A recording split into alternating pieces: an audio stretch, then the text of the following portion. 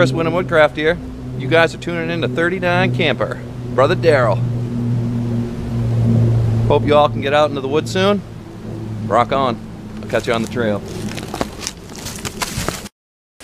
So, as you guys probably already figured out, Mr. Wyndham Woodcraft, Chris, coming over here from Maine, and we're going up mid-Michigan, Manistee River, and we're doing 4 days, 3 nights on the river.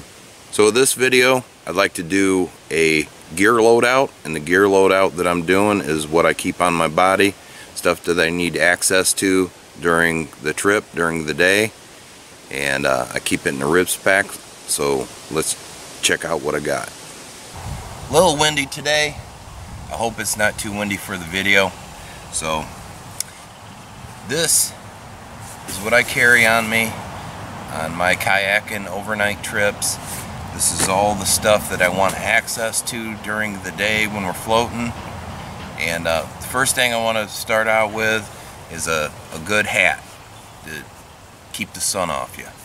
And this particular hat, it's nothing special, but it has a drawdown flap that can go on the back of your neck, keep the sun off your neck.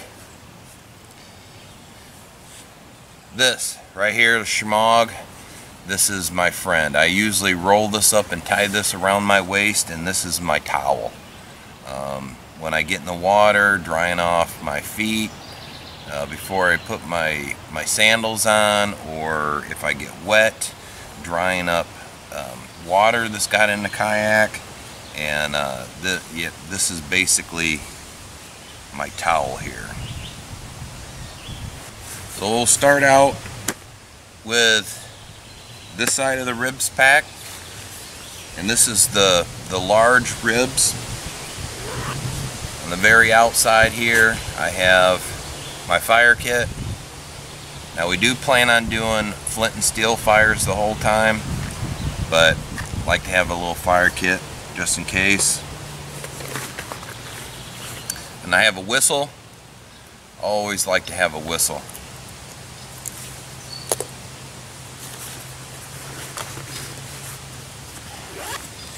Main compartment here, I have my Opinel fillet knife that I got from Mark, the Dutch knife guy, and hopefully on this trip we'll catch some fish. I have my Sawyer Mini with the tube in it.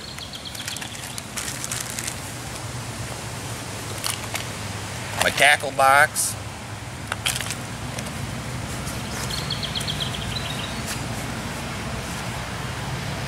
my fish tape measure,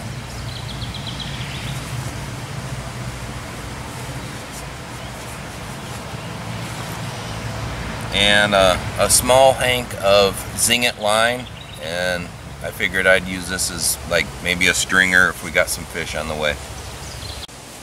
So on the other side, outside compartment, I have a thing of, I believe this is 50 SPF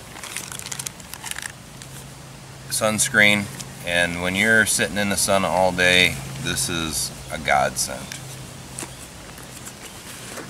I have another small hank of orange paracord.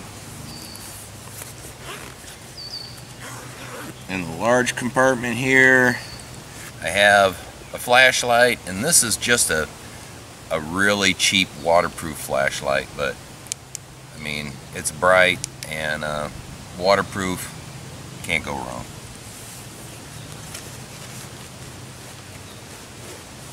I have my Leatherman Skeletal that I keep on me. And I have a bug net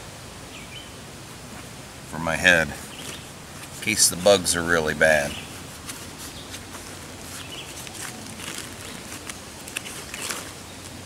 And then last, my first aid kit, and keep it in a Ziploc baggie just double protection.